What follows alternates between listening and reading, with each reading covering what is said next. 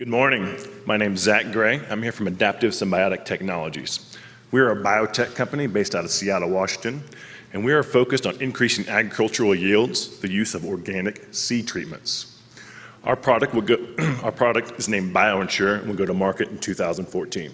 And BioEnsure does two things. It enhances growth and development, and it also allows plants to live in stress environments such as drought, extreme heat, and soils high in minerals such as salt. I, like many in this room, believe that the greatest threat to our food security is climate change. In 2012, we saw one of the worst droughts in farmlands throughout the Midwest. Since 2000, we've had 8 of the 9 hottest years on record. Now, we're not the only company that's trying to solve this problem. And there's been 2 primary tactics used so far. The first is breeding traits from natural stress-resistant plants, or breeding traits from native plants, and the other has been through genetic modification. And although billions of dollars have been spent trying to come up with a solution, there's not a viable product on the market as we speak. At BioEnsure, or at AST, we've taken a different approach. And it started 20 years ago when my partners were doing research at Yellowstone National Park. And they were studying, could any microbes live in the extremely hot geothermal soil? And what they came across was some plants that were actually living in it.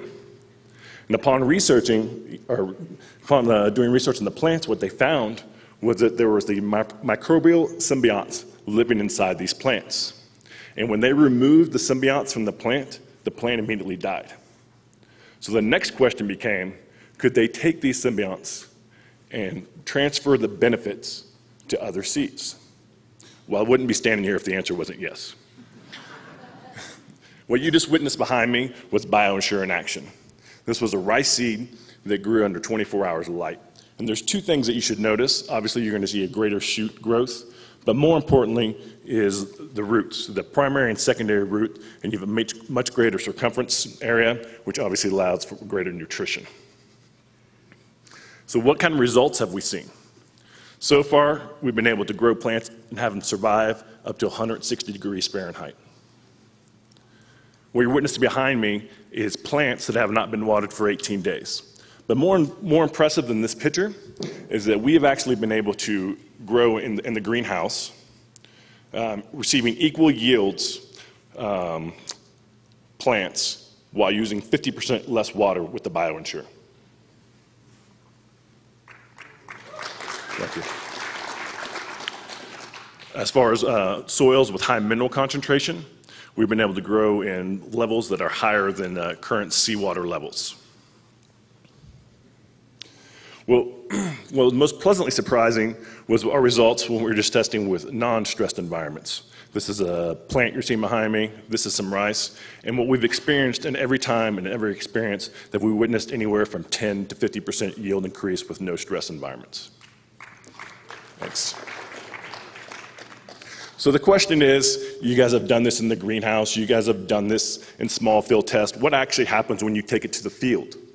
Well, in 2012, we thought they set this up because we wanted to test this 10% theory, and it looked like a good year to do it. But as I mentioned before, in 2012 was one of the worst drought years on record. So what happened?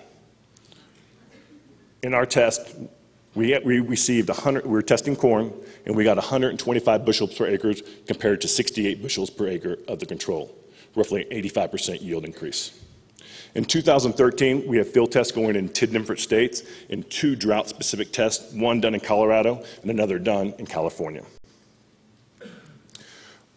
As I mentioned before, our mission at AST is to increase agricultural yield, but also profitability for our farmers.